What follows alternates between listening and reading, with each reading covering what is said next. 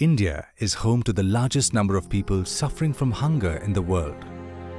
According to a report in 2017, India holds the 100th position among 190 nations and 103rd position in the year 2018 in Global Hunger Index, clearly indicating a grave crisis. Food and good nutrition are some of the basic needs in man. Hunger does not discriminate between the haves and the have-nots, nor does it discriminate based on caste or creed. The financially underprivileged go through their days without having a single meal, and the situation pushes them to ask for food, what we call beggars. Despite India's countless efforts to eradicate hunger, it still lags behind in satiating the hunger of those who have no access to food.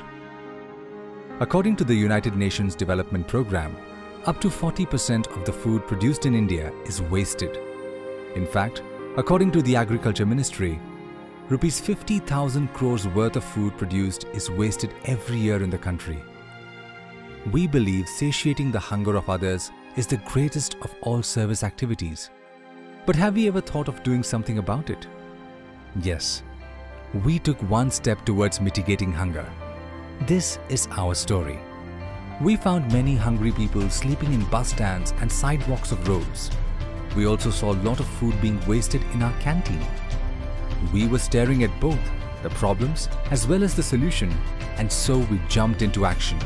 To the best of our capabilities, we planned to collect excess food in our college canteen and packed it in aluminium packets and distribute the food packets with love to the hungry people in the city of Vijayapura. For 60 days, 1 hour each day, a team of 12 members with the help of many who worked behind the scene packed close to 2,500 packets and served the hungry before we went to bed. We experienced God in the form of food and in the smile of the faces of the hungry when their hunger was satiated. As it is said in the scriptures, Annam PARABRAHMA Swaroopam.